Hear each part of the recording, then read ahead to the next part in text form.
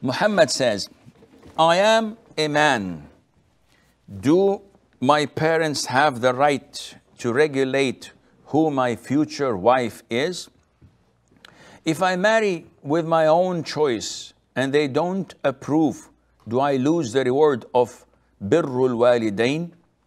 Birrul walidain is being dutiful to your parents. Now, being dutiful to your parents does not mean that you destroy your life and the life of a woman you're not interested in getting married to.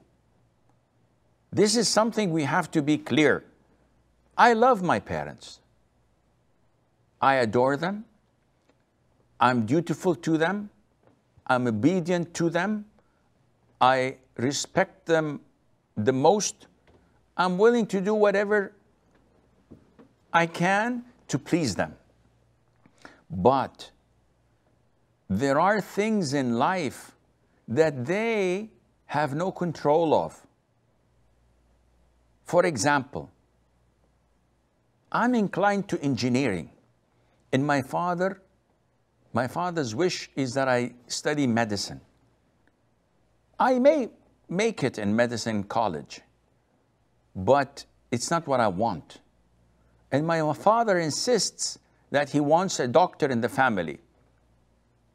My advice, do not obey your father and go towards what you feel comfortable more in and what you would be productive. Because obeying your father in something that has harm on you and brings him no real benefit is not mandatory. Not only that, it can be prohibited.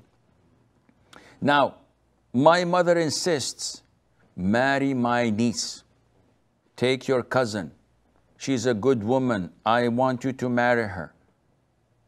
And you feel that she is a sister to you. You cannot marry your sister. Or you feel that you're not at all attracted to her. She's of a different personality than you. You're inclined to things that she doesn't like, and she's inclined to things that you don't definitely desire. This is a prescription to failure.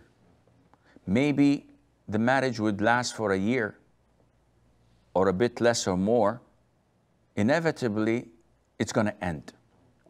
And sadly, it usually does end with baggage, meaning that she's pregnant or she has a couple of kids and you can't go on and you divorce her.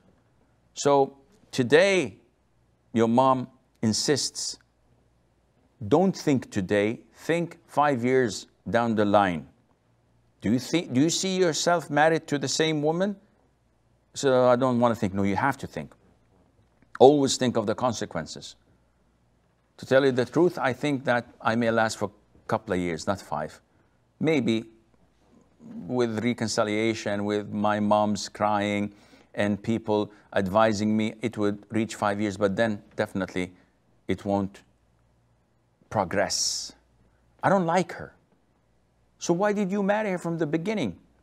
Pressure. Then, akhi, be a man. And if you fall weak under their pressure, then you're not man enough to get married.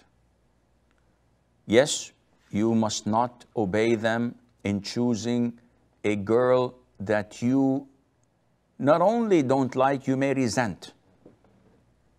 You must not marry her.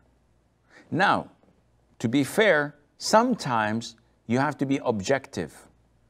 So if your mom brings you a girl and she says that this is a good girl, you have to consider in marriage, and I'd like to see you married to her, don't block it from the very beginning. Rather, check it out.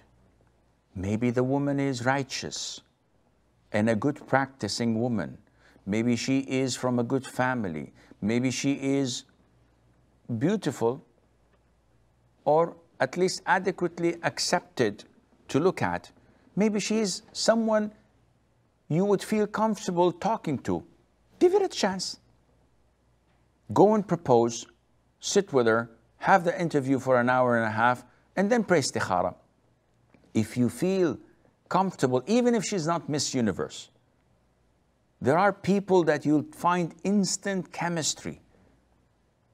They tell you, this girl is good for you. You go and see her. No, I don't want her. Akhi, wait. You're having ideas and convictions before even starting the interview. No, go without having premeditated ideas. Once you sit and talk, you may find chemistry and say, wow, this girl's great. She is like my soulmate. And you're hooked. Alhamdulillah.